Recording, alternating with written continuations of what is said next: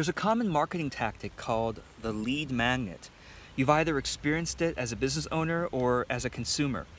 The idea is you go to somebody's website and they're offering you some helpful information, some special report or an ebook or a video series or something, but all you got to do to download it or access it is to give your email address over.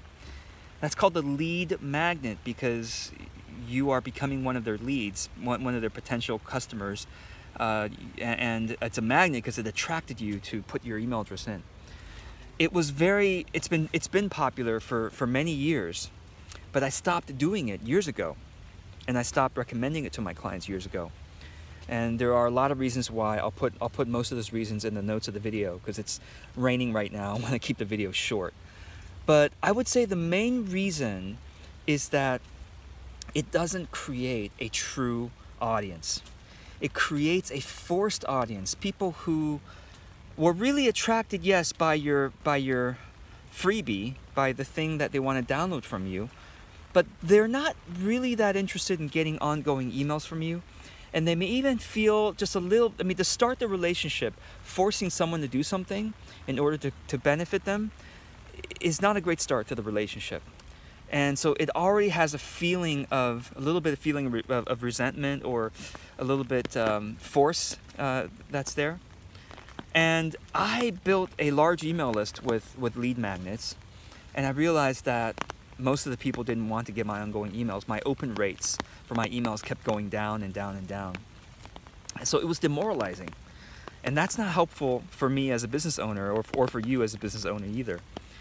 Wouldn't you rather have yes, you could have a large email list of people who most of them, vast majority, don't care about you, or you can have a smaller email list of more proportion of them who really do care about you and to open your emails and read your emails. That is much more encouraging. It's going to be good for your creativity, and just when you outreach and ask them for advice or for opinions about what you should create, you're going to get more feedback as well.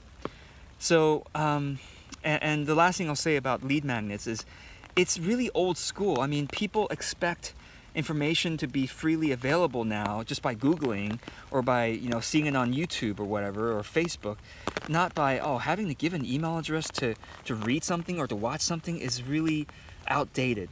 Okay, I don't really even see the requirement to have people join my email list anymore. I just reach people. I reach you where you're at. Maybe you watch this on YouTube. Maybe you are a YouTube subscriber. I don't care if you join my email list. As long as, I'm serving you with my videos and you watch them, I'm grateful, Maybe I have a lot of Facebook Facebook fans who are not on my email list. They just, faithfully watch my videos or read my articles on Facebook. That's great. I even have some people who follow my articles on medium.com and they're not subscribed to my newsletter. And at the same time, I also have some email subscribers who are not using social media on a consistent basis. So the idea that I really believe in, that I've seen, that's been successful for me and for the people I've recommended it to, reach people where they're at. Don't feel like you have to require everybody to join your email list in order to take them to the next step of the conversation. I hope this is helpful, and as always, I'll have more thoughts in the notes of the video.